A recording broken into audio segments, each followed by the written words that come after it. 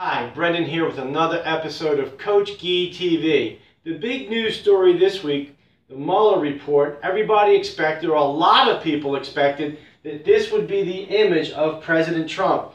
He's going to get locked up, thrown in jail, his family's going to be sharing the same cell and everything, all the illegal collusion and obstruction and so forth. And we were led to believe that by quite a few media outlets. They brought on credible people like Brennan and Clapper, people who had access, were inside Washington, D.C., could tell us, hey, this is what's going to happen. He did break the law. Well, we found out from the Mueller report that President Trump didn't break the law. Now, what's the lesson here for investors? There's an awful lot of time where investors turn on CNN, CNBC, MSN, Fox, you name it, read the magazines, turn on the internet, and people are out there telling them what's going to happen in the stock market, which stocks they should buy, which stocks they should get rid of.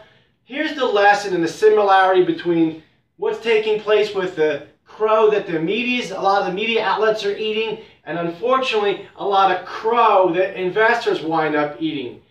Absolutely, positively, no one knows what's going to happen in the market, be it tomorrow, next week, next year, 5 years from now, 10 years from now. If they did know, they're certainly not going to tell you. So the lesson here for investors is not to make any investment decision based upon a prediction or forecast about the future.